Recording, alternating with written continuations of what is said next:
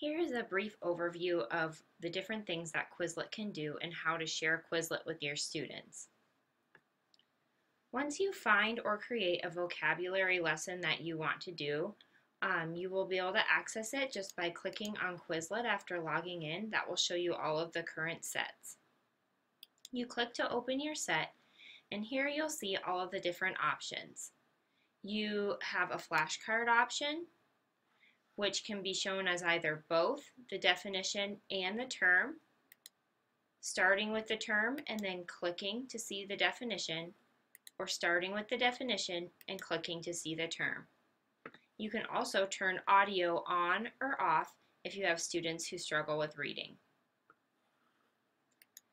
The Learn tab will have you actually pull the term from your memory and type it. Change.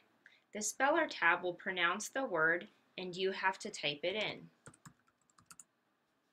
Future. You can see that you can either have it speak it fast, slow, or speak the definition fast or slow. In the Test tab, you can actually create your own test, or your students can create their own test with a myriad of different options. They can have a written, which is demonstrated here, matching, which is demonstrated here, multiple choice, or true and false.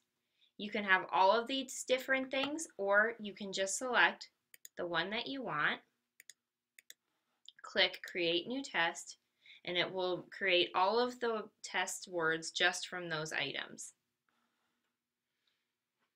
You can also play scatter, which is something that the kids will like to play. In this, you have to actually match the definition up with the term. If it's correct, they will disappear. The students can race against the other kids, or they can also race against themselves. In race mode, the kids have to click Start Playing, and then they would have to type the term before the definition crosses the screen. You can also change it and make the term go instead of the definition, or you can randomize it.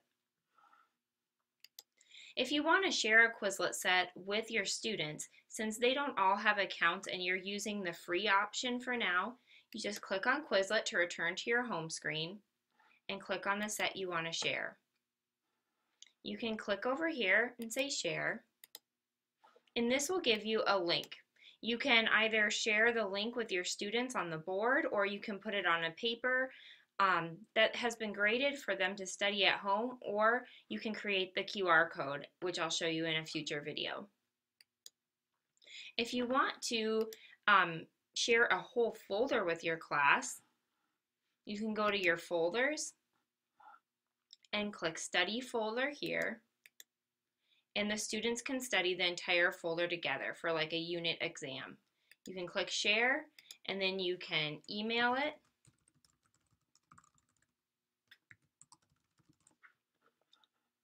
to your students. You may notice that when you want to share a whole folder, it does not give you a link.